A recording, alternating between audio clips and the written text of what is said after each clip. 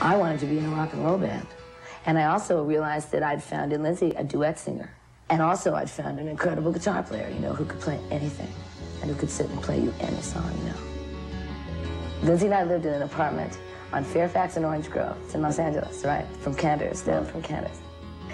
And I guess Mick Fleetwood just went out to a studio in Los Angeles that's out in the valley that's called Sound City. Where I met Keith Olsen and introduced myself. He said, "This is the studio." Oh, and this, very lackadaisical, and this is something that I made in this studio, so at least you can hear what the room sounds like. And it was the Bucking and Nick sound, with Stevie and Lindsey. So Keith put on Frozen Love, you know, which is the dun, dun, dun, dun, dun, dun. And what did Fleetwood Mac need?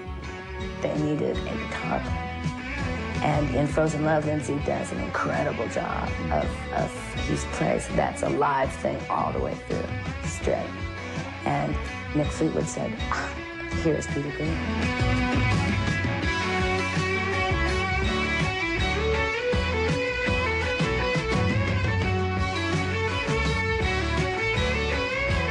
I didn't know that much about the various incarnations of Fleetwood Mac up to that time, other than maybe Peter Green.